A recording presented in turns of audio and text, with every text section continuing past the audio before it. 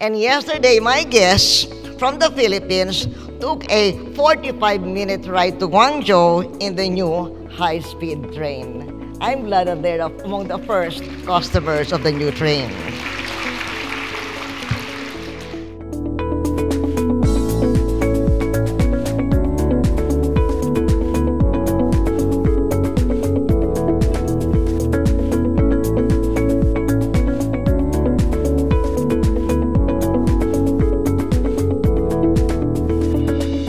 To China's success is the immense importance it places on state-of-the-art technology. It comes at no surprise that the Chinese technology giant Alibaba is among the 10 most valuable companies in the world. And I think here in the BOA Forum for Asia Hong Kong, we should be proud that China's Sense Time, which is part of this forum, is the world's largest, highest valued AI startup company. So congratulations to China Sense Time.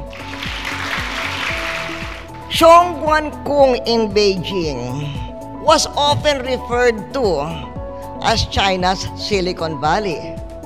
But recently, a business resource company Expert Market reported that actually Beijing has already unseated Silicon Valley as the top technology hub in the world.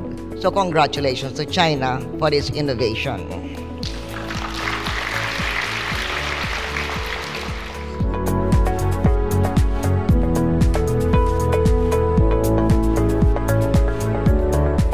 Now that China has entered a new era, will the mainland be Hong Kong's main competitor for markets and jobs? I don't think so.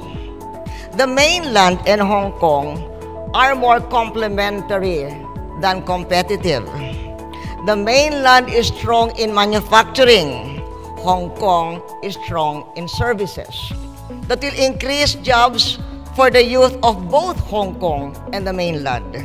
The development of the Guangdong, Hong Kong, Macau Greater Bay Area and regional cooperation in the Pan-Pearl River Delta.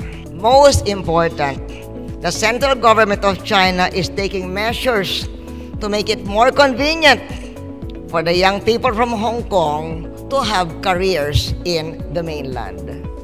So no worries, Hong Kong will continue its growth and the young people of Hong Kong will continue to have more jobs in the new era of China.